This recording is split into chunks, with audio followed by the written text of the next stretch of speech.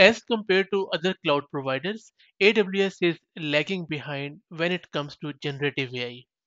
That is why AWS is trying to shake hand with a lot of other big players in the industry to gain some mileage when it comes to Gen AI.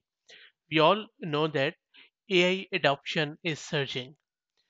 Almost all of the business leaders are agreeing that data helps reduce uncertainty and make more accurate decisions, and AI will be the market leader very soon.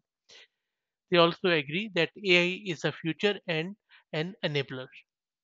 With these new integrations, which are offered by a lot of other cloud companies, companies can power their AI applications with their own models, both from open source and proprietary. That is where AWS and the data cloud service of Salesforce is trying to gain some market share.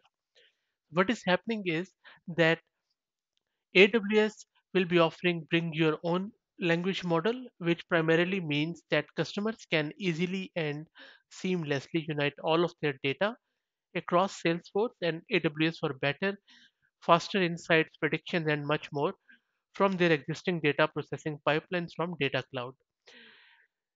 They can also take advantage of zero ETL processes and then integrate easily with the AWS services.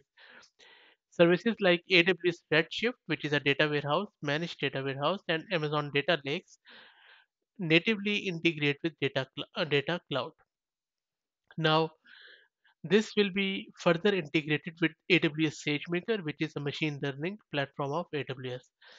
The biggest innovation which will happen with Salesforce and AWS integration is of Amazon Bedrock, which is still in private preview, but it allows API access to a lot of proprietary models. With the help of Bedrock, now customers can bring LLMs or large language models they have hosted in Amazon Bedrock to power generative apps in Salesforce while maintaining their security and data compliance requirements. The companies will also integrate Amazon Bedrock with Salesforce Einstein Trust Layer, allowing Salesforce customer to securely use their CRM data to fine-tune LLMs from Amazon or other AI providers like Anthropic, Cohere, AI21 Labs, and Stability AI, and also they can use them across the Salesforce platform. It's a huge news. I will drop the link of this press release from Salesforce in video's description so that you can read further. I hope that you liked it. Please consider subscribing to the channel. Thank you.